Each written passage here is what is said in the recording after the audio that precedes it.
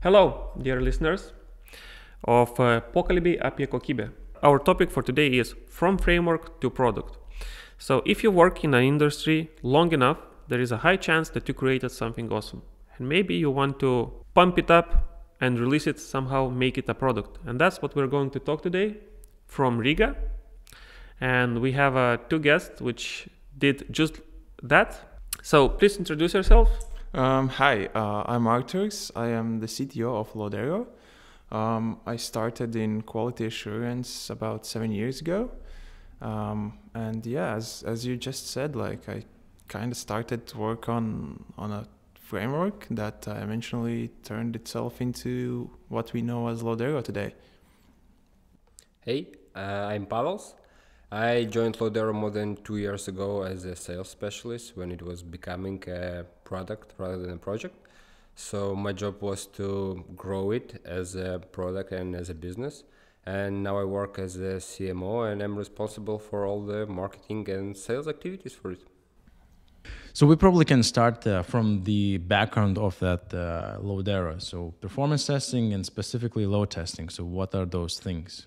So essentially, generally, when you think about testing, most people start by thinking about functional testing. So does this button work? Does it look like as it's supposed to look?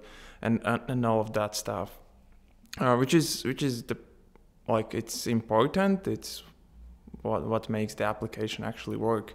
But the other thing that is something people don't think about is how well does the application work. Like we've all seen websites that take ages to load and so on and so forth.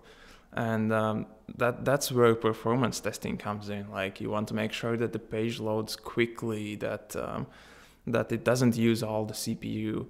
Like we have Chrome for that. And so pretty much all of those non-functional things, they all combine into performance testing. And performance testing obviously has a lot of different areas. Like we kind of unintentionally started to focus on load testing. And load testing is specifically to find out, does your application handle X amount of participants, X amount of concurrent sessions, to say. I don't know. You can think about it as an e-commerce store handling 1,000 checkouts at the same time. Like, does the payment engine can handle it? Does the warehouse can handle it? Like, normally you test with one or two people, I don't know, in your company at the same time, so it should be fine. But when you like one of the examples could be Black Friday, right? There's a exactly. huge spike. Black Friday is actually a great example. Because most like e-commerce stores, they're used to like their daily traffic, they know their average daily users and so on. But Black Friday deals come along and Cyber Monday and all of those events. And in those days, especially if you have huge discounts, like you have such a big influx of customers coming in, and we're like load testing helps to prepare for those events. It applies to both like websites and other kinds of applications as well. Like you could even apply load testing to, I don't know, over-the-air updates for your car maybe. Like if you roll out a patch and suddenly, I don't know, all models of that car start downloading it, it's probably not going to end well. Maybe we could also kind of explain what is the difference between performance testing and load testing, or is it maybe the same thing, or maybe it's different just by purpose of it? Yeah, load testing is a subset of performance testing. In performance testing, you're kind of trying to determine all the performance aspects. It has many disciplines. It could be, I don't know, how much network the web page uses. It could be how much CPU it uses, how quickly it loads, and a lot of different metrics like these. And like for bigger products, like historically, I don't know, for banking and government products, they have defined limits on what the product is supposed to handle. Like in the purchase agreement, often it says like the page should load, I don't know, in under 5 seconds. Like to determine that, it's performance testing. And load testing is a subset of that, making sure that the application will be able to handle 1,000 concurrent sessions or 100,000 concurrent sessions.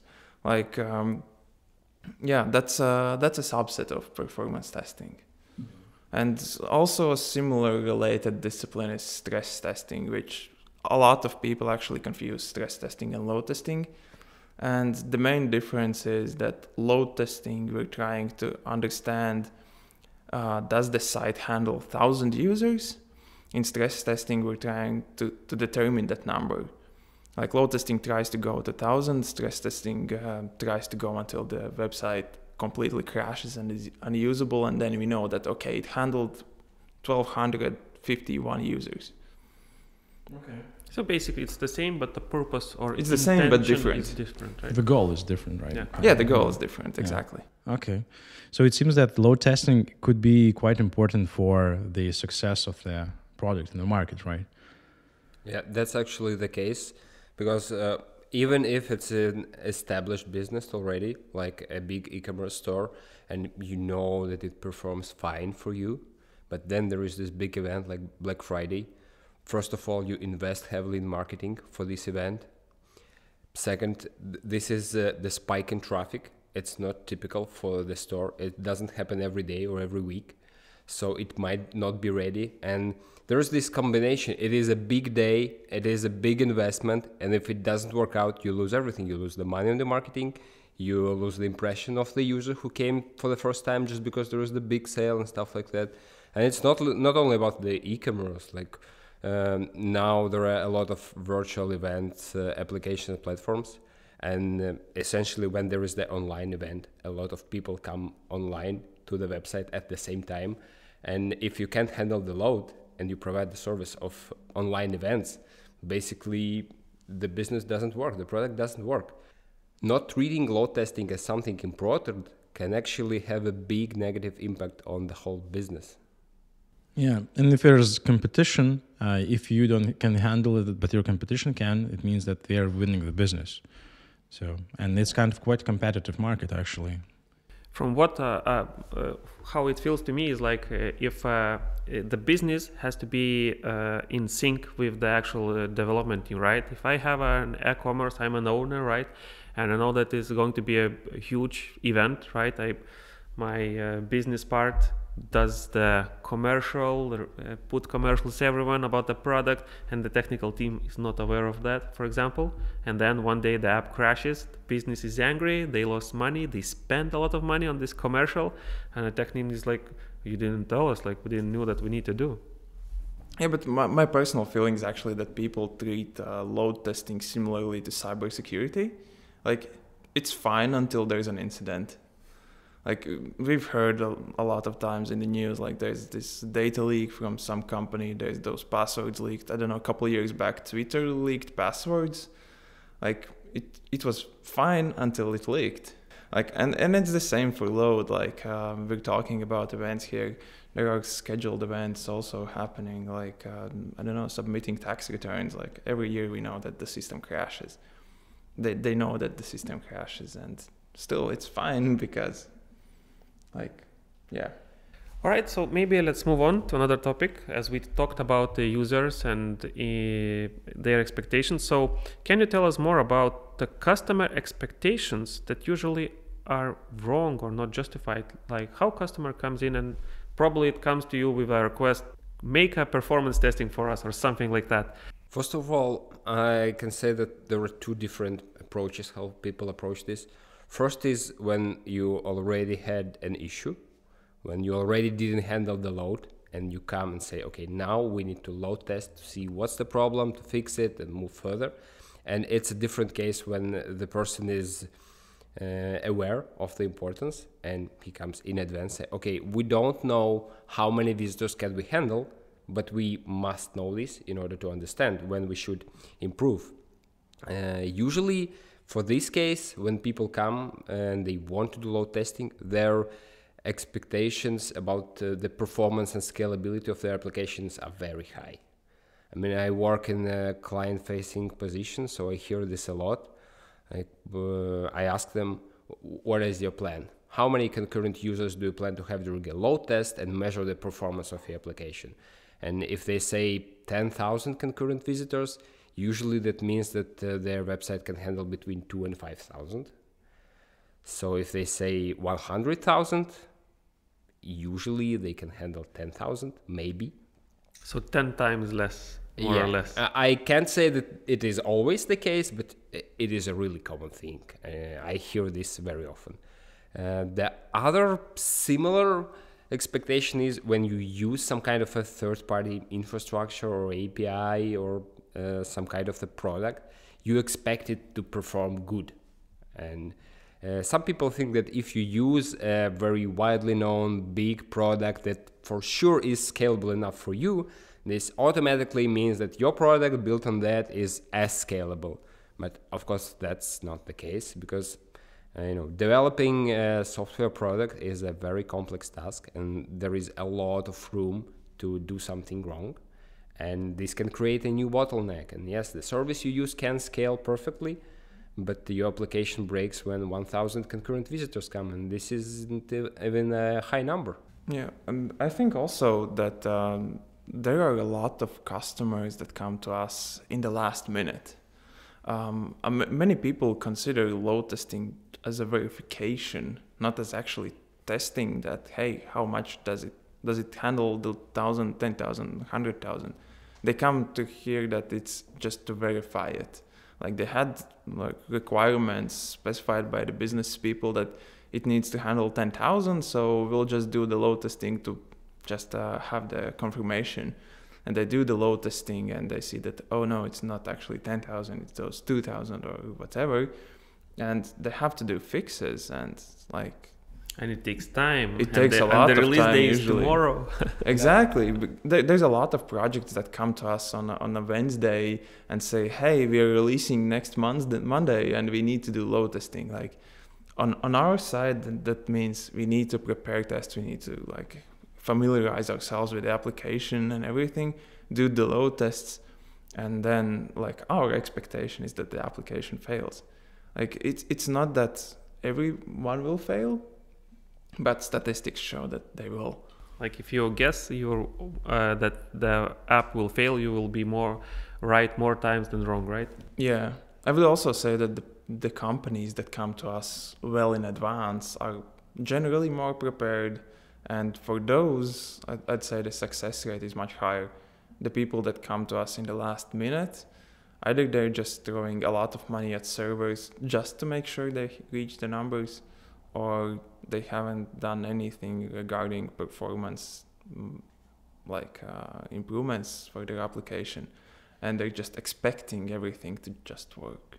So kind of advice would be for our listeners, if you are in a position where you can advise your business or someone, or you are going to be asked to do a performance testing, keep in mind that they might and probably will fail, and there is going to be some time needed to fix those issues and repeat the test until those issues are fixed. Yeah, exactly. Most of the time, as Pavel said, if the application handles 2,000 users instead of the expected 10, our experience shows that it doesn't matter to start with 10,000. We need to start small and fail somewhere in the middle, and then do repeated rounds of testing, and all of that takes time. You can't do it in 2 days. So you have a solution for that kind of problem, how to test the load. Can you talk about it? Explain what it is. Yeah, so we've been talking about what is performance, what is load testing. Obviously, we have a solution for that. So Loadero is a product that is meant to test other web-based products. So what we're doing is we are using UI automation, so using a web page UI automation and scaling it up in quite an enormous scale. So that's why we are kind of actually in a niche, but a niche that physically exists there. And generally when you do load testing, you're trying to do the load testing on a fairly low level. Just test the API or test just the database or something like that. What we're focusing on doing end-to-end load testing. So as we're using UI automation, we're testing all the flows that are actually quite representative. Because in API load testing, you might skip login step, or you might over-test the login step. I don't know, maybe, for example, if we think of e-commerce, you're adding items to cart, I don't know, once per search, but you're searching like 50 times before you add the item to cart. If you did an API load test, you would most likely do one request for searching item, one for adding item, one for checkout. Like, that's not how proportions work out in real life. And what Loadero achieves is we can actually do those proportions. We try to push our customers to try to like create scenarios that are very representative. And like it takes a lot of resources for us to boost that UI automation, because we're simulating actual browsers, and like we all know Chrome, like it takes a lot of resources to do it. So that's kind of what we're trying to do. We're doing web application end-to-end load testing. So in those cases, like what I encountered that there's sometimes server-side caching. So you need to be not very random, but you need to make sure that either caching is disabled, because if you will search for something once and you're going to do it 50 times, it means that it will might not even reach the server. There might be some Redis cache which will return a result because, well, you already asked for it, or like there's like similar search happened recently. So are you doing anything of that? Like how to mitigate this? Well, we're generally like, we're using the application kind of as the end user would use it. So like obviously not all end users will be searching, I don't know, for 15-inch alloys on Amazon at the same time, right? So we kind of need to create the tests in a way that it's random enough, but that's collaboration with our customer, because we don't know the infrastructure that they have. Maybe they need to know the infrastructure, maybe they don't have the cache, and it doesn't really matter. Quite actually a common place for this is login. Most applications do have login, and if you want to do something reasonable, you have to log in. And it matters if you can use the same credentials for 10,000 users, or you need 10,000 different users, and can you reuse those users in between tests? So that's actually something that we do need to think about. It goes customer by customer depending on each individual situation. But we're doing that. Also, we have to like manage IP addresses because we're using some of them, some we're not, and then it depends, yeah. So do you have any kind of questionnaire where you just, this is like something that we need your answer for clients, and then you get all the answers, and then you can come up with like scenarios and what needs to be done in order to get the actual results from load testing? Well, when we work on the test for the customers, that's basically the flow we have. We have the standard list of questions, but when we get the answers, it's not yet enough to give the quote or give the understanding of what would be the load test. We need to do the exploration of the application itself before we can say how long does it take, how much resources it would take to test this. But as Loadero is available as a SaaS, a lot of our customers try or actually do successfully use it themselves. If they have the skills and knowledge to create the test, if they're capable, it's great for them because they know the infrastructure and the web app like no other person. So it's easier for them to create a relevant test. But if they do have this knowledge of the infrastructure and the application, but are not capable to create the test, it means they need to involve someone from our team, for example. And for us, it's an exploration from scratch, because this is the first time we see this application, and we need to make the load test as relevant, as close to the real world usage as possible for the customer. So I have a question about this. Someone told me that in performance testing, the hardest part is to finding that scenario which is closest to the real world. So as I understood, for example, if I would like to do a performance test, I can use your product if I can create a test, right? So technically. But how can I know what scenario is closest? Are there any guidelines on knowing how do you recognize, how do you create this real life scenario? Because it's very similar when you come to someone else's house and you see how they use the computer, and they're using it differently than you are. Maybe not the best way, right? So if I work in one company, right, I'm so used to this product that I might be doing it correctly without knowing it, and the new users, they will do it differently, right? They maybe not know the button, or they will press different button each time and then move back, and so on. So the question is, what is the best way to find that scenario without even trying to write it down? Well, you also asked about the guidelines. I'm not sure if these are available anywhere, and if one can write the proper guidelines. They're not. So, but maybe you can, Yeah, the best case scenario is your application, your users, what they do, and that the majority of users would do this and that, and you just simulate that. It's not always possible. It's not always possible to know this much information about the users. Sometimes, in many cases, just the logic helps.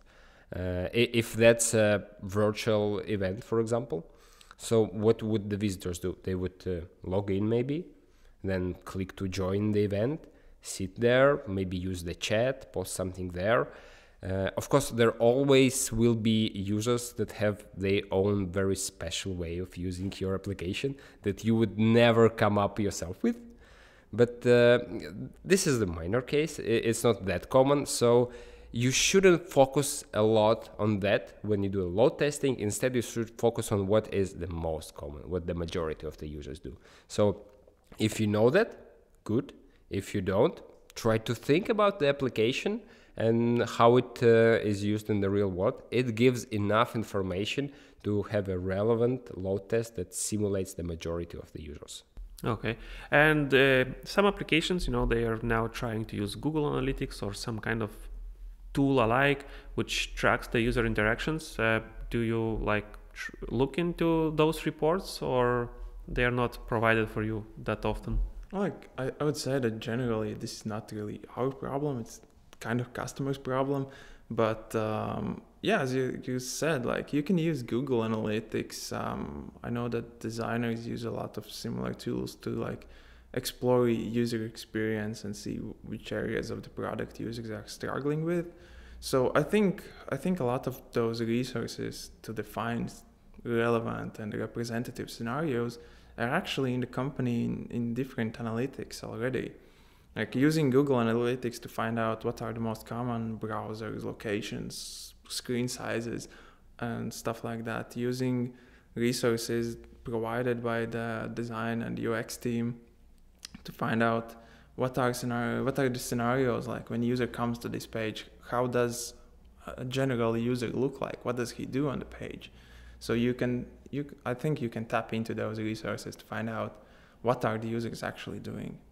And in case if you're testing for a specific event, then you already know that I'm focusing on the event. I don't know if it's a live stream of something, what you need to test, you probably need to test login and the streaming stuff. You don't need to test settings and stuff like that. So you just rule those out. Also, as we discussed before, a lot of users come to load test their app when they already experienced the problem. So in that case, they kind of know what caused it and when it happened, what were the users doing. If they experienced the issue when a lot of users tried to log in, it's a good idea to still have a load test with the usual user flow, but to find where is the issue caused for this, you can create a load test just for the logging process because you know that it already caused the issues. So basically the advice for listeners would be that it depends if you are if you or your company or your product haven't experienced the major breakdown, right? So then use all the resources available, including analytics, which might be in another design department or so on, or maybe in accessibility, like we talked about accessibility, where they would gather some users and just make a video how they work. Maybe that scenario could be also used for performance test load. And the second case of the users and products which need to do because of some reasons. So then just repeat that, right? So that would be good. Okay. So in the cases when you want to create a business, you have to have an idea which would be different from the competitors. So what's a differentiator for Loadero? Because I believe there are more tools which provide similar services. Yeah, like for load testing, there are various different tools that are doing load testing. And most tools focus on a specific kind of load testing.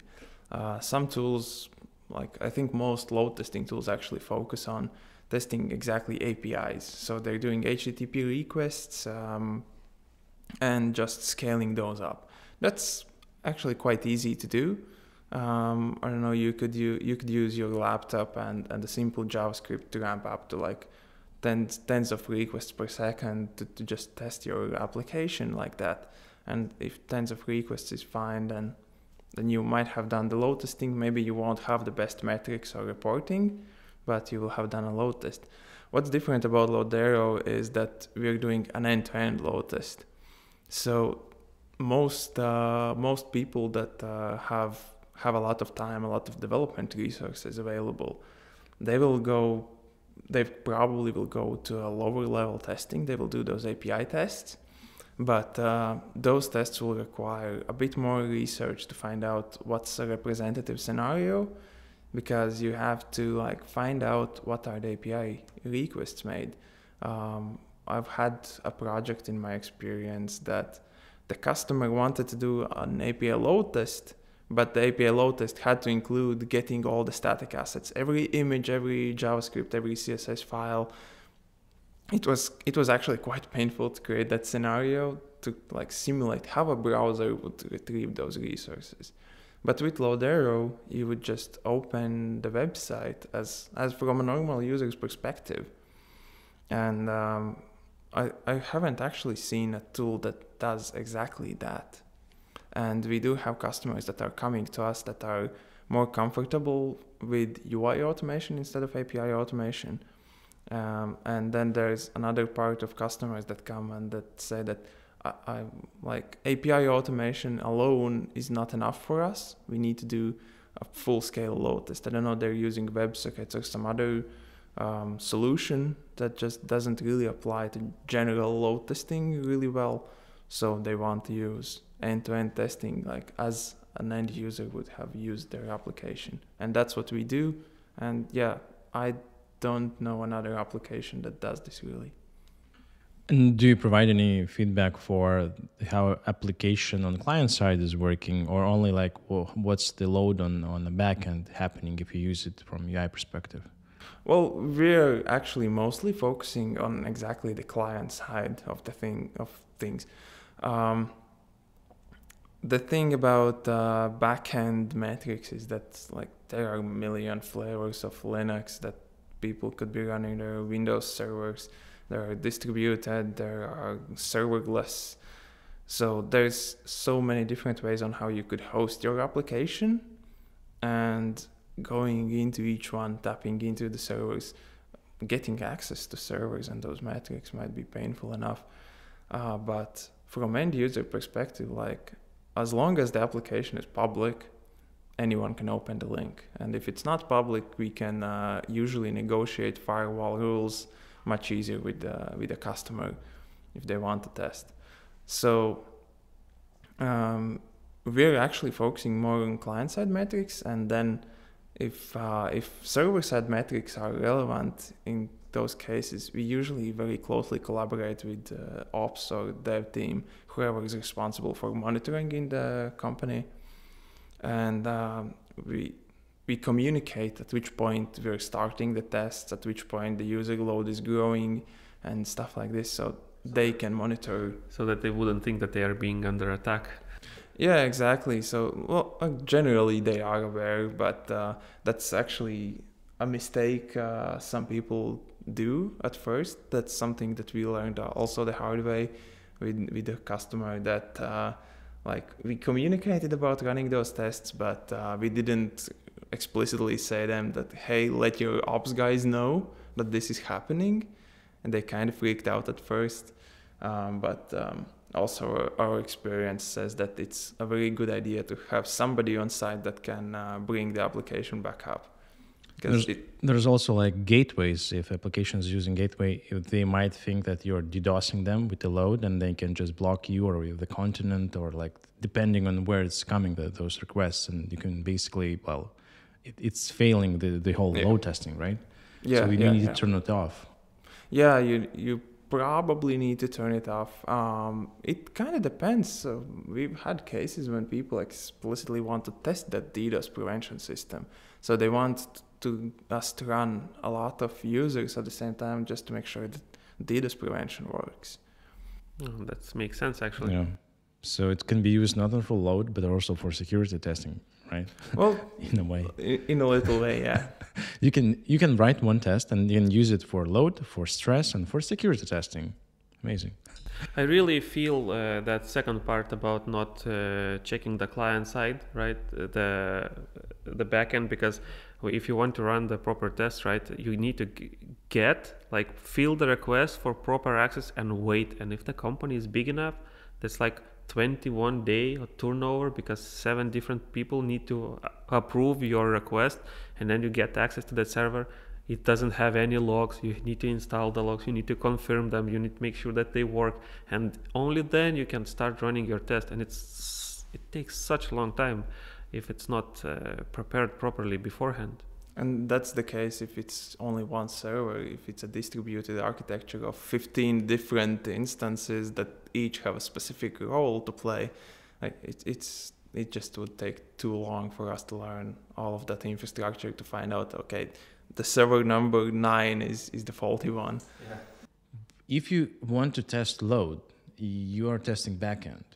It's not like you testing if client side can happen, because like there's like multiple client sides like in computers running, but load is on the server side.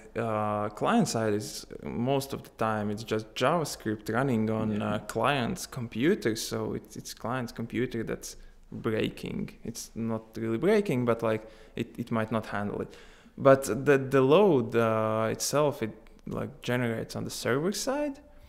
But yeah, like those, it would be ideal that we could integrate server-side metrics, correlate them immediately to client-side metrics. On client-side, we usually see increased latencies, lower bit rates, stuff like that. We're running a lot of tests for WebRTC applications. So we're monitoring call quality. And for those, we more often see that the call quality starts dropping or it becomes unstable. Like we're looking at stuff like standard deviation that at least for 10 users in a call, it's quite fine. Like it like varies about 2 frames per second. If we add 10 more users, it starts varying 5 frames per second on the videos. So WebRTC is something that we can do, something that we do that is another niche. It has different metrics. There we see a lot more on client side.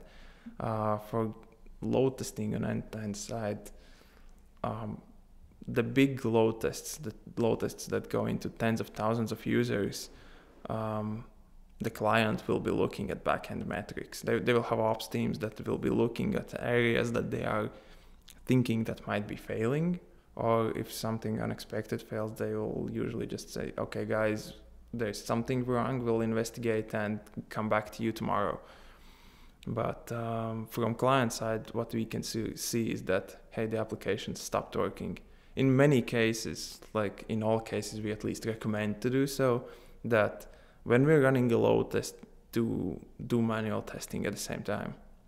Because just to feel that it is. Yeah, exactly. Because load testing, it will be objective. Like if we're running automation will be objective. If I said that the site needs to load in 10 seconds, if it loads, yes, fine. If it doesn't, test fails, right?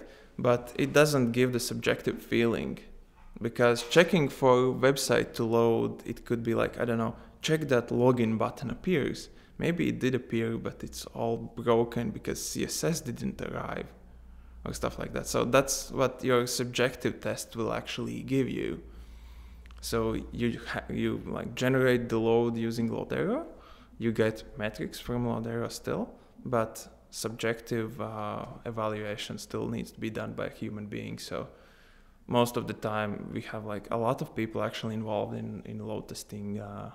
It's like an event where everyone would needs to be ready. Yeah, unless the developers are doing the monitoring, they can like rest for that time until the results are in, but everyone else usually is involved. A caveat actually is also Google Analytics, because if you suddenly run 100,000 load tests, marketing team will hate you for a couple months. Their metrics will be all... You need to have in mind that to disable it. All right, that's a good thing to know. That is, yeah, again, a tip for load testing. Helping one team, ruining life for another one. Yeah.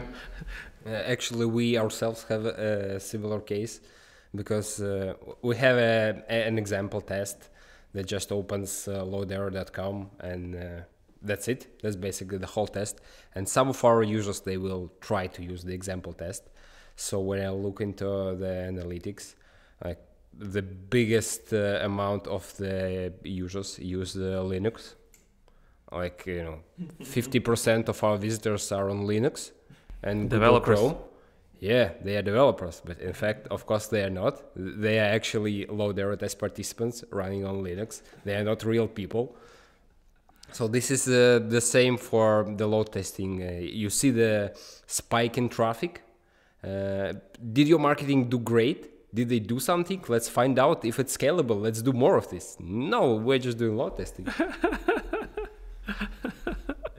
If you are like at the end of the year and you want to get better results for marketing, you ask for load testing and then get some spikes. But that might be like a...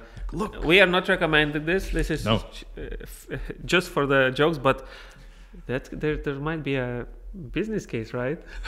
To generate fake traffic. In case you will try to do this for your YouTube channel, YouTube will not count those views. Not, sorry. So sad. I wonder how he knows that it's not an actual user. There are a lot of ways how automation is detected. Generally, like browser developers like Google Chrome, Mozilla Firefox, and so on, they are preparing that people will be doing automation on them. They're putting in mechanisms to help automate stuff, but at the same time, they're very aware of automation. And like for us, one of the biggest blockers can be CAPTCHA, because CAPTCHA is specifically in place to block automation, and sometimes people come like, hey, why can't you fill just fill the CAPTCHA, like automate a click on the checkbox. I'm not a robot. I'm not a robot. Exactly, yes.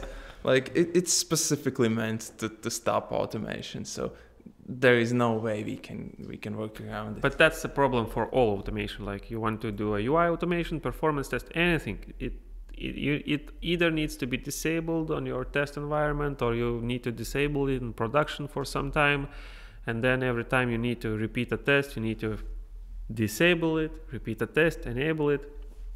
Really tough. Don't do all load testing on production. Well, Maybe on night time. If the client wants, and he heard my arguments, and he still wants it, what can I do? He pays the money, he orders the music, I just dance. It's our responsibility to do a little bit of education. If the person really wants the load test on the production, we can do it and we will do it. But it's our duty to say that you are not supposed to. So as I said, he heard my arguments, he just chose to ignore them. Well, so I believe Loadero was at first a framework you created for solving specific customer problem. When did you had an idea that you can productionize that? So yeah, we kind of started work on Loadero, as you said, to solve a customer's problem, and Loadero originated in TestDevLab And Test Lab had been building customer-specific frameworks for a while. And in most cases, when we do a framework like that, it belongs to the customer because we're working under a contract for him. In this case, we somehow decided to try a different route and like do it as our own framework, not going under the customer's contract. So that was kind of the first step that almost laid the foundation that this could be scaled up to be made for multiple customers. But we started out with a single customer that we knew had a use case for this framework. And once the framework was stable enough for that one customer to use on a daily basis, at that point we were able to start thinking about, okay, like how do we add more customers at first internally? How do we turn other people to use this? And once we decided that, okay, there are another internal customer,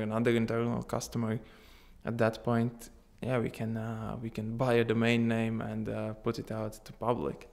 What challenges did you face that were high enough that motivated you to create a product? Well, I mean, basically you got a problem, right? Usually you check the market, see if some kind of tool fits, right? And if nothing fits, then you are forced to do a tool. How was it in this case for you? I mean, in the beginning, as you said, we checked the market and we kind of saw that nothing really fits the hand. So at that point, we knew our requirements, we knew what we had to do. And the beginning of the project was quite simple in the sense that we had a lot to do and nothing done yet. So we could just get going, get working for a couple months straight without thinking a lot. Because we had like so many requirements. It needs to do this, it needs to do that, it needs to do something else. And we're just adding. We obviously did chat with other colleagues on their experience on how to do the architecture better, doing some peer reviews of the architecture and the code and everything. Do you remember the actual problems the actual issues that nobody offered in the market? Like, I don't know, they couldn't scale enough, they couldn't cover the UI part, or they were expensive, for example? Well, the issue we saw is one thing was that the reporting we didn't feel was sufficient enough. So that's kind of the main part, like to see the reports. Like generating the load is one thing, but you could do that with a very simple piece of code. Getting statistics out of it, that's the tricky part to do it. And like we started in a WebRTC niche, running WebRTC tests, and for WebRTC there are a lot of challenges there. And what other tools didn't do is they didn't scale at all. Those tools went up to a couple hundred of users, and that was it. And what we wanted to do is we wanted to go into thousands and then tens of thousands. And we've gotten close to 100,000 concurrent users in a single test as well. So those were the challenges that kind of pushed us towards making our own solution. But yeah, one of the things was that we could essentially, if someone comes to the parent company and says, hey, we saw your tool, we like it, but it lacks one key feature for us, then what we can do is if we went to the market, we would have to look for another tool, another provider, or maybe combine multiple tools to accomplish our goal. In our case, we can tailor it as we like. Because it's your own, you can exactly, yeah. Features. Like you kind of have to know the balance at which point you want to use third-party solution, at which point you want to create your own. And like developers do have this problem all the time. Do I use this library to do some, I don't know, string manipulation, or do I create my own solution for it? Like pros and cons in each case. Yeah, that's good questions. And in our case, we just decided that, hey, we want the control for ourselves. We want to be able to go to a customer and say, hey, yeah, we can do it. It's 2 months out maybe, but we will do it. And we're still trying to do it to this day as well. That if a customer comes to us and says, hey, I've got a specific problem and I don't see any tool dealing with it, but do you offer it? And sometimes we have to say, sadly, we don't offer the solution, but if you're patient enough, if it's not due tomorrow, then next Wednesday. Yeah, then let's have a chat in another month's time, and we might have a solution for you. I would like to hear what is the story. Can you instead of going to the details, can you give me like a timeline, right? So you created a project, you created a framework for that project, you saw that it's good enough, you decided to release it. What followed then? So we started back then, and at first I was writing it all on my own, just having some peer reviews from other colleagues at the company. And I think it went around 1 year that we were building the main framework for that one single customer, because we had the need. We saw that there's still a lot of stuff lacking. And then after that 1 year, we were comfortable enough pushing it to other people as well and showing it to other people. Oh, so after 1 year, it was good enough, like you can see it and I don't feel shame. Well, it was still shameful because I had to write all front end and I don't have like the mind for that. I'm not even a designer. I'm not a JavaScript. JavaScript and I don't get along too well. But yeah, and at that point, we also started to grow a team slowly, person by person. And in Test Dev Lab is always hiring people. And sometimes when HR gets a good candidate that they just can't let go, but there's not yet a project for him, he got assigned to Loadero. And so you were like a placeholder for yeah, at one point in the history we were a placeholder. Like we got a person for a couple months, then we had to let that person go, but still most of the time we got some value out of it. I think the shortest career was 2 hours in our project. But so yeah, the person, sorry if to interrupt, but the person came in like at 9 or 10, like the first day usually, and after the lunch, sorry, wrong seat. Yeah, that was pretty much the case. But yeah, some people stuck in the project. Some of them are still here in the company. Right now we're around 15 people. Like we get some new people every now and then, so I don't know an exact date as of today. Not date, number, sorry. But yeah, we're slowly growing the team. We haven't done like an enormous hiring round at the same time. Like, I don't know, we need 10 new people today. We're just getting people one by one and slowly growing the team. But at the same, when you said you showed the UI, right? It was not the best one, right? Yeah. So at what time, like there was a need to, to have a designer to redo the UI, to, I don't know, show it to the architect or someone, like, is the architecture really is correct? Like if you 100,000 users, so I imagine that there had been some scaling to be done, right? And so we had a designer helping us part-time from pretty much the start of UI itself, but we had the problem that we were talking about before, like how do we know what the users will do? How do we make the UI such that users will understand? Because there is no such tool in the market. They don't have past experience on it.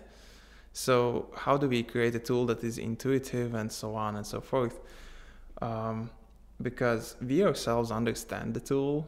We had one customer who was also there from the ground floor, so he understands the tool. So you had an example of two, right? Yeah, we had myself and one customer. And one customer that also knows how to do everything from API, so UI for him is almost irrelevant. Also, he's like an advanced user, right? Using the terminal only. Exactly. So we didn't have any clue, so we just went for it. We had the first version out. We showed it. Then we started also pushing it to other internal customers, and then we had some feedback.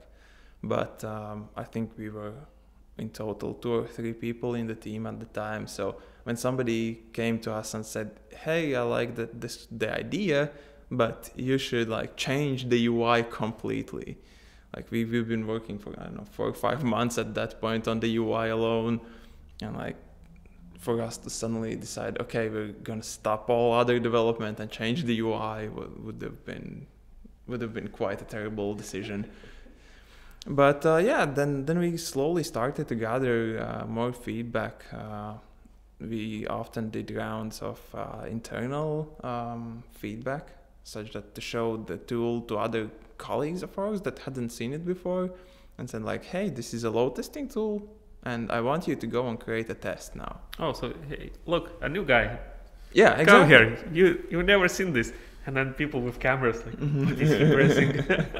Oh, new guys are actually quite bad at it because they don't know testing at all. Okay. So they if I say create a test, they're thinking like, okay, what does test mean? Wrong new guy. Yeah, wrong new guy. You need experienced tester, but new in this company. And right now for us, like we're so used to the tool that everything is natural to us still. And whenever a new guy comes into the team, it's like, hey, if you see something suspicious, something you don't understand, something that looks weird, maybe there's even a bug that we're so used to it, we're not noticing and we're ignoring it, just let us know because we're not seeing that stuff anymore. Yeah, that's true. And as a business, you probably had some kind of metrics in order to make sure that, okay, so do we need to pull the plug or like we keep going? So did you had any kind of metrics like goals? Well, at first it was a framework, so it was made for that specific customer. That customer is actually still a customer of ours, even after these 5 years. And so the first like motivation to keep going was that, hey, we kind of promised him and we need to keep the promise. And around the time after Pāvels joined, we also started pushing the product more out to external people more.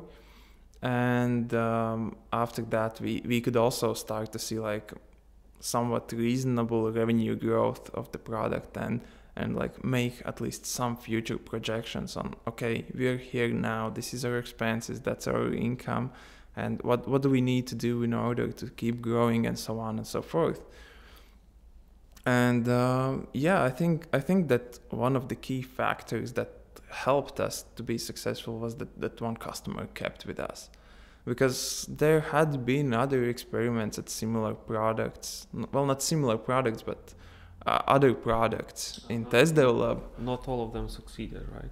Yeah, like TestDevLab had tried to create multiple products. Sometimes when engineers didn't have a project assigned, that, hey, let's just try this one.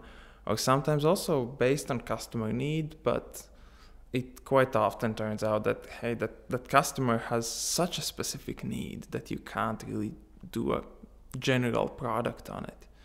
And that's a challenge we also had to like face with that first customer, that he had kind of specific needs. And how do we turn those needs into something that looks like a product made for the market instead of that one customer? But as we were able to start thinking from day one, we were a little bit thinking about that, but still focusing on a customer. How did you come up with the name? A couple beers. I don't know. It's not. I don't think it's a super interesting story. It's. But it does mean something like load. I get it. Arrow. Or just like, oh, no, let's find something it's catchy. not joined. It's like still, it's just a single, I don't know, name that goes together. Like I don't have an example that I can relate to, but I had other options on, like, I don't know, elephant testing or something like that. Elephant. Yeah, because it's heavy, it's load. Okay. That's pretty smart. Yeah. So was there any more possible names? There probably were, but I don't Okay. recall them. It was a Like long time ago. at first, I had a list of around 10 semi-decent ideas. Then I filtered them out on, okay, this domain is not available. This is something else already, and like this doesn't work out. How long did it took? It took till the list contained single entry, which became it was Loadero. quite quick actually, because we had a technical requirement that it was a good time to introduce a name, because at first it was Project X. yeah, it was tester something, and like at one point you had so many references to that in the code base, and obviously it couldn't be just tester. So at that point, I think it was some kind of a migration we were doing, and like I realized, okay, if we want to change the name, this is like the best time for it, because we're already doing a lot of changes in that side. So I think I had 1 or 2 evenings to come up with it, and then go to the management. Hey, does this sound good? Yeah, sure, let's go with it. So just a note to our listeners. So if you want to start on a project and you're stuck on the step 1 name, you can do it later. Not too late, of course. Yeah. So when you started the project, I have one more question. When did you start to think about the revenues? I mean, the project is cool, it works, right? How will it generate money? Did you had to, like, was this clear from the beginning, or at some point have you thought, and like in that movie Office Space, you know, when like one day they just checked their bank account and it generated lots of money, like it's too good. Well, it's not that bright for us, because it's kind of a niche. So the niche, it has customers, it has enough customers. It doesn't have tens of thousands of customers, unfortunately, or at least they haven't found us yet. Like for us, it was relatively easy. It was clear from the beginning what would be the revenue income for us. Because like, okay, for each load test we have associated variable costs of like servers and everything, but it also had the clear idea that, okay, we have server costs, so it's super easy to justify that, okay, we're charging based on how much do you load test. And it was then just a matter of doing enough load tests in a month to be sustainable. Okay, because you know, sometimes people create a great product, but they cannot make it generate enough money. I still don't understand how Twitter makes money. Yeah, some companies are strange. So you mentioned that the Loadero is a SaaS product. What's SaaS? So SaaS is software as a service, means it is a software tool that you or any other person can use in your browser. So you basically create an account, log in at loadero.com, and there is this user interface that allows you to create and run the test and get the results. So in the perfect world, we could just sit relaxed. People would find out about Loadero, create an account, run some tests, pay us the money, and we just sit there happy because the business works. In real world, it is not always the case. So it is a software as a service, means our users actually create and run those tests themselves, sometimes without interaction with us. But usually they require some support and onboarding and stuff like that. But we still have to provide the service. So we are still a service provider for load testing. Because, and this is the big difference between the project and the product. When we're working in a project, we're a team of people and all of us know how Loadero works. All of us know how we can create a test, how we can manipulate it to tailor to our needs. But now we go to the market and here come the new people. They have never seen this. They have no previous experience, but they have the need. and Loadero would actually be a fit for it, so it would solve their problems. But sometimes they are not capable to create the tests, and it was and likely it is the case that there is the shortage for experienced IT people, including the quality assurance engineers. So there are businesses that do need load testing, and they understand that they do need load testing, and they have 1, 2, maybe more quality assurance engineers who wear a lot of hats, and they can't fit one more into their daily routine. And here's the management of the service. They understand they need the load test. They come to us and they ask us, can you do this for us? Can you do the test creation? So in this case, we provide the software as a service, and we also use it in order to make the test for our customers because of different reasons. They might be short of manpower. They might not have the person with the relevant skills for that. So it's not the perfect world situation when we look at the bank account and see how the revenue grows there.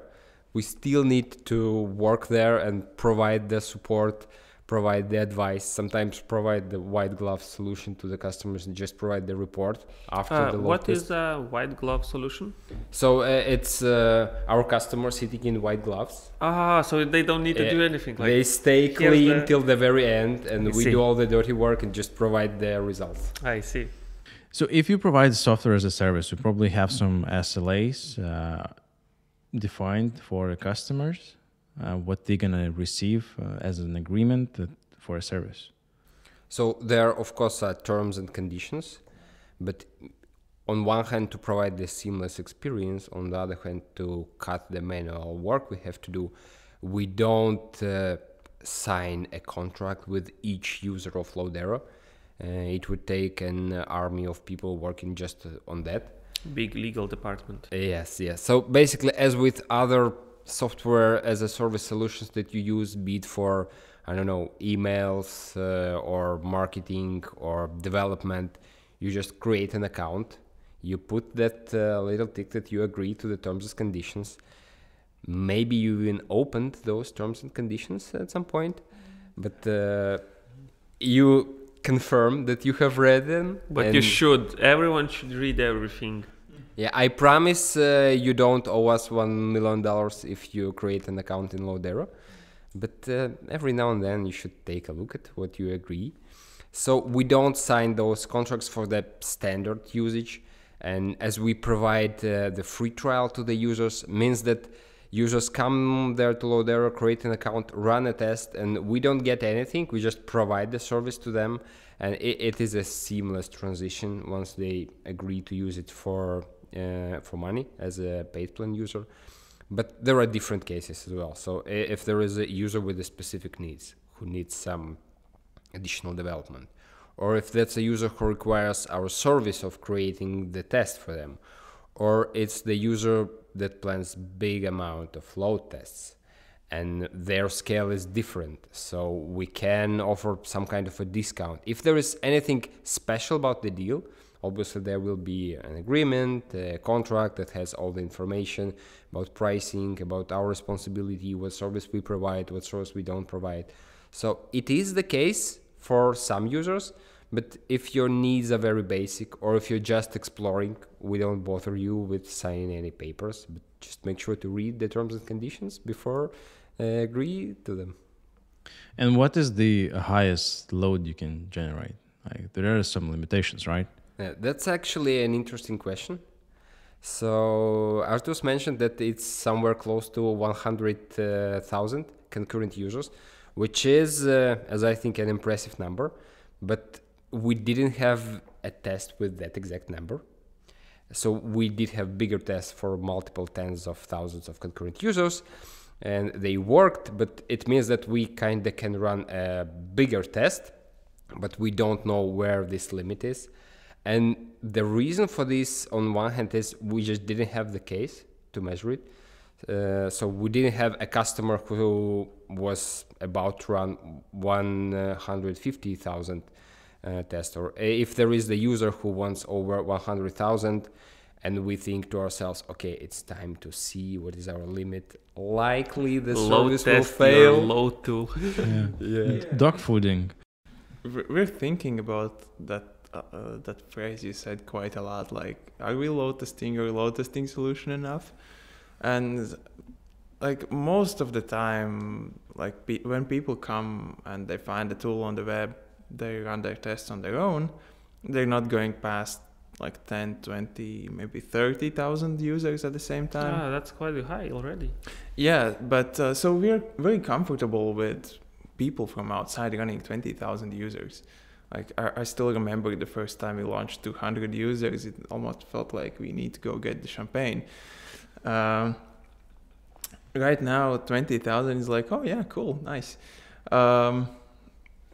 We are quite comfortable that we can go above 50K easily, but those people that actually want those 50K, they mostly do come to us and contact us beforehand, because we've also made the pricing plans and everything in such a way that, hey, if you go above this number, you're required to contact us. So we can make sure that even if we feel that it should be fine, we can just keep an eye on it and in case support the customer. And we're obviously doing improvements and changes to the platform all the time. So if we were doing load test of our solution all the time, it would not only eat up all the monthly profits, but all the monthly revenue just on making sure that the changes we did, we still can handle, 110,000 users, even if we don't have the business case for it just yet. So when a customer comes to us and asks, we have a rough estimate of how many we think we should be able to handle. And then when somebody comes and actually asks for that number, then we can say like, okay, you wanted 1 million users. We will not do 1 million, but we can offer you 100,000 or whatever. And then we can have a discussion with the customer and see like, okay, can we do it? Does it matter to him? Or maybe some people actually come and say like, I want to do 1 million users. And then we start chatting with him. Okay, I actually need only 60K. But maybe one day there will be 1 million. Yeah, exactly. Like he knows that I have 1 million monthly active users. And then when you divide it to daily active users, oh, it's only 35K. Oh, okay, let's do that. So I guess as a business working for multiple years, you did had some issues and bugs. Can you share most memorable ones? Obviously, we've had a lot of bugs of our own, but we also actually have quite a lot of customer experience that we can tap into for this. I don't know off the top of my head like any super memorable maybe bugs. Generally we've been trying to fix everything as soon as we can, obviously, and we've been able to do it since we're still a rather small team. But yeah, as from the customer side, I think some of the most interesting ones have been doing a load test of tens of thousands of users and then getting an email from the marketing department that, hey, your Google Analytics just quadrupled overnight.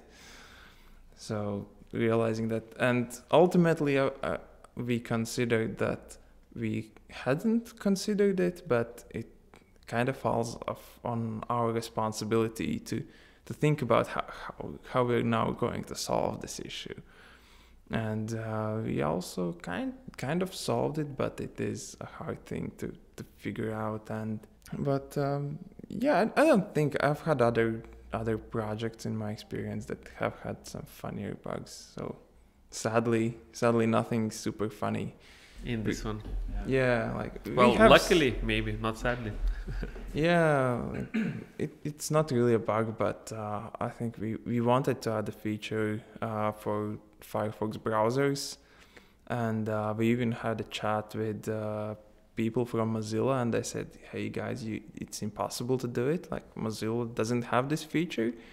We kept looking, and it turned out that it's a simple solution of compiling your own kernel to do this. So simple solution of yeah, like after many days of investigation, like, oh, you only need to compile a kernel to do it. And now we have a person working on that problem, and he's spent, I think, close to a month already on that one problem. Like, if it works out, it will be a great solution, but I think there are still about 20 things that can go wrong and that we can't just deal with. So even if the creator said that it's impossible, if you keep trying to solve it long enough, nothing is impossible. Yeah, like, ask me that in a couple months, I will tell you for sure. I will wait for a success post on Yeah, social media. I'll post a comment on the video. I solved it, by the way. That bug is one, that not the bug, but feature request is one of the oldest ones we have on our backlog. So, so it's there for a couple of years already. Next year, the year after that, who knows? If by the end of the next year we will not see the comment, we will write you down to ask if everything is all right. yeah, please do. So during those 5 years, you probably learned some lessons. And what would you do differently now when you know them? I mean, actually, I don't think I should have done anything differently, because all of that came down to the experience that I have right now. And like, obviously it's best to learn from somebody else's mistakes and so on, but you learn actually the best from your own mistakes. But from product perspective, I think what I've learned so far is that I'm best at my thing, and then there are other people that are best at their own thing. Like, I did try developing front-end side, to realize that nope, totally not my thing. So right now I'm staying away from all of that stuff. The same actually goes for all the marketing. Like, I hated to write text for all the landing pages and everything else. Like, I still hate it, and thankfully I don't have to do it anymore. I leave that to other people that do it better than me. So that's something that I realized, that I have to, like, I and everybody else should lean on experience and knowledge of other people. Like, you could do all of the stuff kind of well, but I've figured out that it's better to focus maybe on that one your thing. Yes, it's a niche, and if you suddenly have to change jobs, maybe then it's harder to find that one niche, but then you're very good at that niche and very good at what you're doing. So I think that's the main thing that I've learned. Like, there are a lot of mistakes that we made over the years, but a lot of that was just trial and error, and like, let's do it and see if it works out. Like, we're still when debating about some decisions on, hey, should we do like option A or option B? Like, okay, let's just go with B and see if it works out. Well, if it doesn't, it doesn't. Like, we'll never know until we try it. Yeah, A/B testing, right? Yeah, like, exactly. Yeah, I mean, we need to try it and see if it works. Nice. If it doesn't, it doesn't. Do you have anything else to add? Like, you joined more recently, and you saw the product, like how it is. Maybe you would have liked that it would be a little bit different. Actually, it was kind of this feeling, but we used it a lot to our benefit. So I came there very new to the team, very new to the product, very new to the quality assurance industry in itself. And here is the product we're trying to offering to the market. And here am I, not understanding anything about it. But that's good, because I have the same perspective as a very new user has. So what I try to do is I try to use it as if I need to run some tests. Read the documents, find some examples, and fail there to understand, okay, documents didn't cover this, and we must cover this in order to help the users succeed. Okay, this is not very intuitive, and that's the difference between people working in the project. They know all the ins and outs, and I see for the first time, and I don't understand how it works. It also... you can also see a lot of this in the wording and naming and terms. What seems obvious to a person who created this doesn't make sense for a person who sees it for the first time. So it kind of explains the feature, its name, but it should explain it to you when you are very new to this and you just read it and you must understand what this means. So it's good to have someone who doesn't understand what the product is yet in the team, and that's my opinion. But it's good not in terms of the business value, but in terms that you can extract the actual valuable information from this experience. So I think it played pretty nice role to us. And as Loadero was a project for internal use, it was carrying this heritage. And when I came to it, I thought like, okay, it is a product, but how do we sell it? We don't have this, we don't have that. These things seem obvious, we must have them. Well, we don't have them because it wasn't a product before. So we are starting to add them from scratch, one after another. Some work better, others don't. After half a year, I look back and think, did I do this half a year ago? That's a shame. I have to redo it, like from scratch, not improving it. You shouldn't do it like that. But it's for your own benefit. In the end of the day, it worked for half a year. It helped some people. So it's not entirely a thing you don't need. You just need to do your job better, like evolve in it. Yeah, always improving, right? Yeah, exactly. Like I'm still looking at a code I wrote 1 year ago and thinking like, man, what was I thinking? Who wrote this nonsense? Oh, Oh, but Why? I'm looking on the bright side of it. That means I've grown over the last year. I've learned new stuff. I've learned maybe what not to do and what to do. So that means I'm growing as a person, as a developer, and so I find it good. Like the point when I look at the code I wrote a year back and think like, man, this is some good code. That means I haven't done a good job in the last year. damn, I was smart last year. This is beautiful. Nobody said ever. So with your experience you had making it from framework to product, what kind of advices you can give to everyone else who is thinking the same way, we're working on the framework, and they thinking, hey, this could be a product. So do you have any advice for them? Yeah, so I think one of the key things for our success is that we had that one customer, and it wasn't just like a customer for a brief while, and so he's still a customer, and that means we've got somebody that we can get feature requests from, because we can always think about the stuff that I think this is very valuable, which probably actually is not. Like it seems that, hey, it would be so nice if we had, I don't know, pie charts. Nobody cares about them actually. Like it's just something you can brag about, but nobody actually needs them. So having an actual customer defining the needs, like whenever we're running out of ideas, we just look at what customers have asked us and just pick one of those, because that means there's actual need for those things, and it's not like we're trying to guess what is the market requiring. We're just looking at it. We have enough right now requests of some specific features. And yeah, I think some of the biggest struggles that we didn't really anticipate in making it a product that we're selling is that the product part also at this point takes more time than the specific like nitty-gritty details. Creating a load testing framework was a big challenge at the beginning, but right now I would say that it takes like 20% of our time. Like the rest of the time is spent at like prettifying the UI, because people want like pretty UIs and pretty buttons and animations and everything else. We're writing documentation a lot.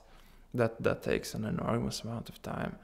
We're also working on like general project management, because when it is a framework, you're just running it. You don't care about this project or that project. Like you create a clone for every single project. But right now we have so many projects that it's not feasible at all. So you have to incorporate like project management, dealing with billing. That's a real pain. And like it's also quite scary because you can't mess up with that. Like, I don't know if you mess up and like report the percentages a bit incorrectly, like, oh, sorry, my bad. But if you mess up with billing and realize like, oh God, I need to return, I don't know, even if it's a couple $100, but then the accounting is haunting you for the next year or so because of those $100, because like, so the invoices need to be changed and that needs to be changed. All of that stuff actually takes up quite a lot. At the beginning, yes, it's the framework. So maybe even if it's possible to give out a unique copy to each user you have, but when you start to think, okay, I want to put them all together, make it all automated and everything, then it becomes actually a very different kind of challenge. It almost becomes boring, kinda. Because like, you had like that big challenge. For us, it was a big challenge. Okay, we want to run 10,000 users now. Like we need to spin up so many servers to do it. We have to spin up them quickly because each minute costs money and so on. Like that's an interesting challenge. And now the challenge we have, okay, we have results. We need to implement filters. We need to implement sorting and stuff like that. So it's not big enough.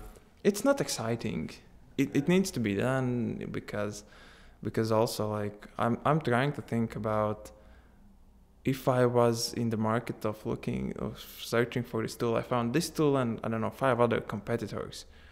Would I choose this tool? And what are the things that I'm looking at? I'm looking at documentation, examples on how can I use APIs, for example, and thinking about, does this apply to us? And do we need to improve on this stuff? Sorry, I'm laughing because I thought that because you mentioned the UI and filters a lot. And if I'm on the market looking for a tool, right? So for me, it reminds a little bit like some dating app, right? Where it's like you open, if you like the UI, better tool, worse tool. Yeah, but so that's why you need to. But still, like if you see some clunky UI that looks like it came out of 2004, that makes you think like, okay, is it maintained? Is it still relevant? Like, okay, the UI is clunky. Is the backend better? Is the actual load generation part? But you need to invest the time, create a scenario, and it requires time to check out or to see that beautiful backend. Those all small things combined together in the overall user experience, and whether or not you would choose this tool, because like if you run 10 participants, it's fine to get a table with the stats, right? If you run 10,000 participants and you want to find, I don't know, the one participant that had like the highest, I don't know, network usage, right? Okay, finding that one is okay, but then you need to sort those 10,000 by network usage, and then, those, the most usages for Google Chrome, I'll filter those out and look only for Mozilla Firefox. Like doing that again manually, of course you can do it. But everything is possible. Everything's possible, right? But at the time when the 20-second customer comes to you and asks for the same thing, like, hey, I want to filter out all Google Chromes, like they were relevant, but now I want to look at Firefox only. After 20 customers ask you, like you realize, like, okay, we need to do it. It's time to automate it. Exactly, and it's not the big challenge, like it's not the big technical challenge that you sit at the whiteboard and think like, okay, how are we going to do it? It's like, okay, yeah, you just need to add filters on the database, so but it needs to be done. Any advices from business and marketing perspective? Well, this may sound like a generic advice, but you have to think about it. You have to walk a distance in your customer's shoes before you have the customers. What seems obvious to you and what seems intuitive will not seem intuitive. So you need to try to look at your framework as you are looking at a new product from the perspective of a person who wants to use it and has the need, but has no idea how it works. And now that you are not a framework but a product, it's your job to provide this information, to make sure this user journey is smooth, to make sure all the objections are handled and all the questions are answered and all the feature requests are taken into consideration. That's the important part. Also, if you are like a generic startup, you're just starting the business, you already know it is a business. You already think, like, how will we at some point start generating the revenue? But when you are working on this project and now you have to think how you will generate that, you have some ideas, but be ready that some of them will not work, even if they are genuinely good ideas, even if they are industry standard or best practice of a kind. They might not work for you for the reasons you can't predict. To give you an example, my target audience is mainly developers and quality assurance engineers. They are people with experience in the IT field, and people with experience in the IT field and other people as well. Everybody hates advertising, right? So you can do a lot of advertising for, I don't know, a fitness app on social media, the context and stuff like that. And you can approach your target audience this way, but if it's developers, they know how to block the ads. So likely it's trickier to reach them than the audience of, say, the fitness app. So get ready that the things that are obvious and are good will not work for you, so you will have to come up with something else then. I see. And it's really good that from what both of you told, what I hear is that it's really fun and exciting at the beginning because you're building, putting new features, but then at some point it changes and you need to get other people into your project to solve the problems, because I can feel that you're a technical person, right? And you want to, well, the same to do what I like to do, like just create content, create something new, beautiful, and then you need to write a guide how to use it. Oh no, you need to update it because someone needs, but it's old project, it's not interesting. There are more exciting things to do, but you have to wait for them. So I kind of understand that from my perspective. Yeah, there are always new challenges that we are pursuing, and that I think every project should pursue some new challenges, new avenues. But like that if at the beginning it was 90% pursuing that big challenge, now it's 10% effort going to that new challenge, and the rest is going to all other activities. Like okay, we created that amazing backend solution. Now we need to create a front end for it. Like we need to create charts for it. Like it's just charts. From the perspective of the task you did previously, right? Yeah. So it's like the same, like you climb the Mount Everest and now you go to, I don't know. Now you need to climb down. No, you see any hill in Latvia or Lithuania. We don't have many hills, and like we're going hiking, and you're like prepared for everything, and you're just, is this it? It's not even a mountain. Something like that. Maybe you can add a challenge and climb a tree on top of the mountain. So it's something new. It's something new. You can climb on hands. On hands. On hands, like walking hands, like only. That's new. So we talked about the story of the product, right? Of the framework to product. And now let's cover something that is interesting to me personally. So, and maybe for the listeners too.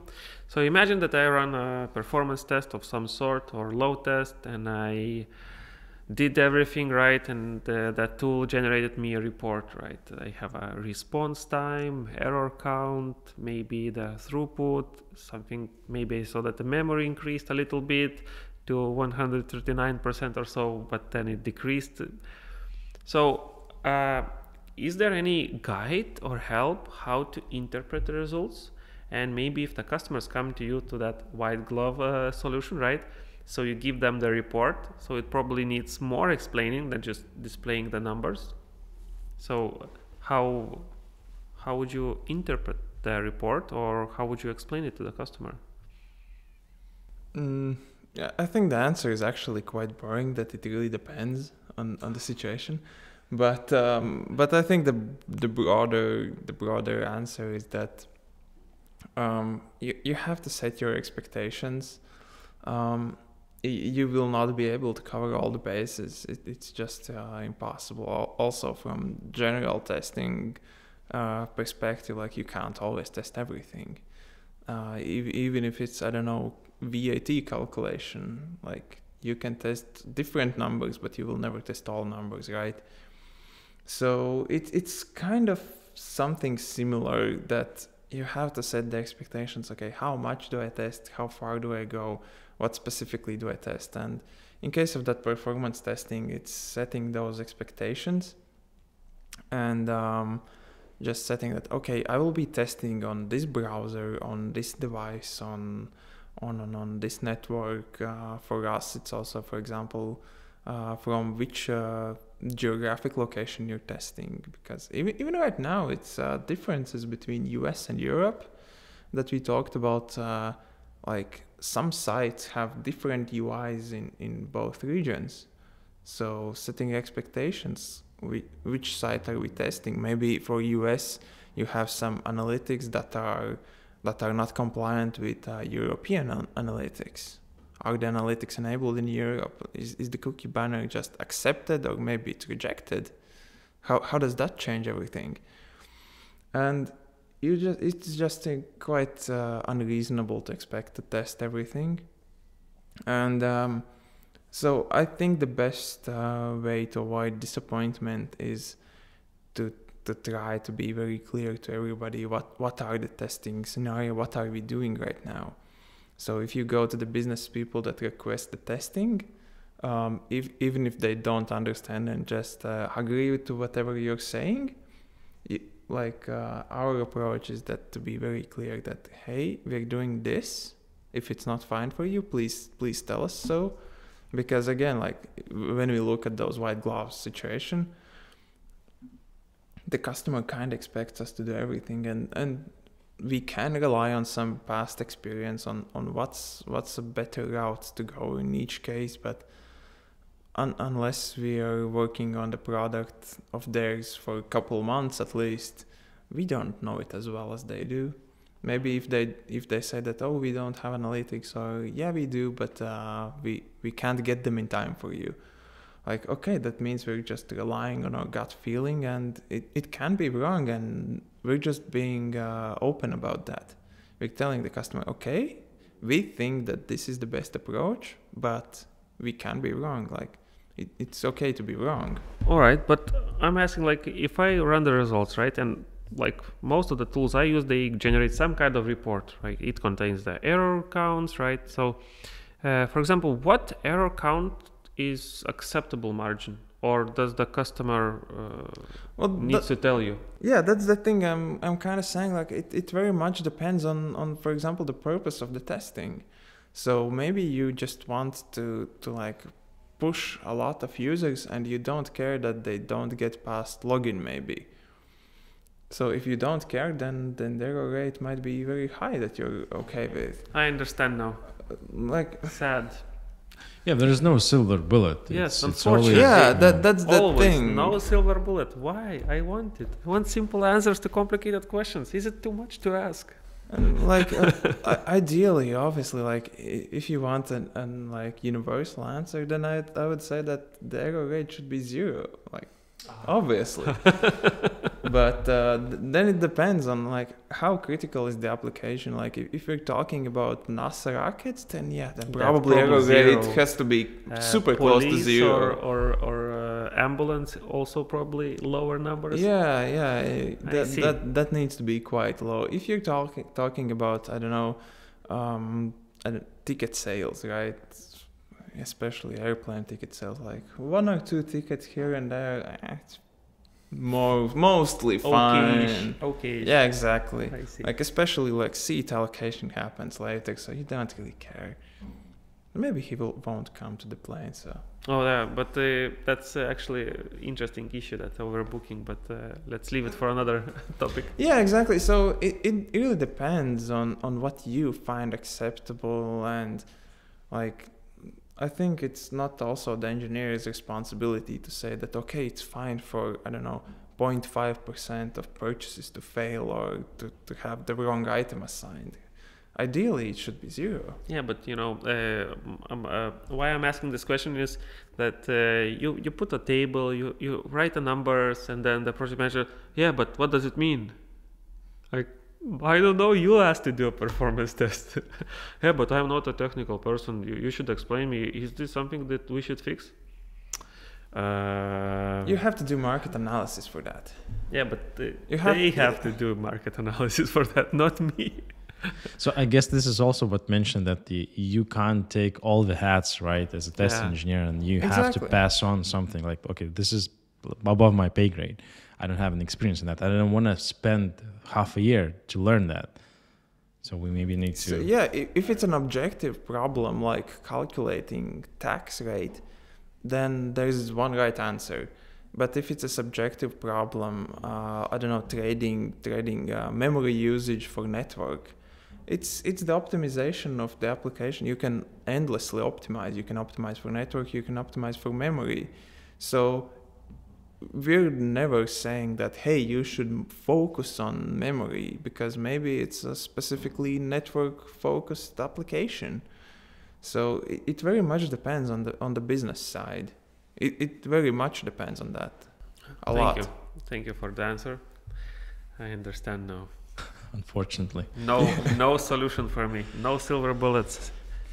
Yeah, and I have another problem. Every time when I see performance results, I don't trust them. And I think it's a little bit about paranoia, but I think it's also healthy that if you have a test and you can support the 1,000, 10,000 users, it doesn't guarantee you that if you go live and you will have 10,000 users, it will work as expected. There are things that we're still doing a test. It's a test data. It's a simulated, maybe even synthetic data we're expecting to see in the production. It doesn't mean that it's a guarantee that it will be working. So every time when you have a performance result, you still need to be like, you take it with a grain of salt. It's a good verification, but it's not like bulletproof for like 100% it will work. So I'm not sure if it's a question or just it sounded like a statement, but I agree. You always like, did I choose the correct scenario? Yeah. Will the users do this? What if the business gave me the wrong numbers? Right? Well, what if there the will be business more gave users? you the wrong numbers, you know who to blame. Yeah, but I'm waiting. Like it's two for me. It's two moments. First one is when I send an email and saying that everything is all right. Is it?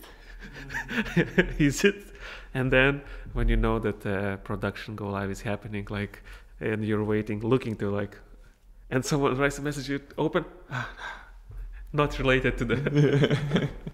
It's always scary. I would like to extend this to two more directions. One is, okay, you load tested, you can handle 10,000 users, but there might be this one very special user with his own vision of how to use the app, and he might not break it, but break his user experience, be not happy, and he might be an important customer of yours. So it doesn't mean that you have tested all the cases.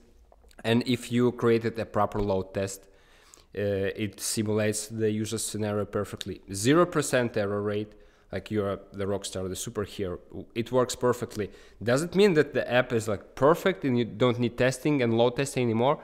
Not really. Like a month after that, your developers will add a new feature and it might break like everything. You should rerun the same test maybe. If you want to 100% validate, you still can scale for 10,000 concurrent users, you have to rerun basically the same test again. In my experience, I had the case when we also did performance testing. It was kind of fine. And we went to production, and at that time, it just was a coincidence that was end of the month and the first day of like a new month, and all the managers went and get the report for last month, and the system choked.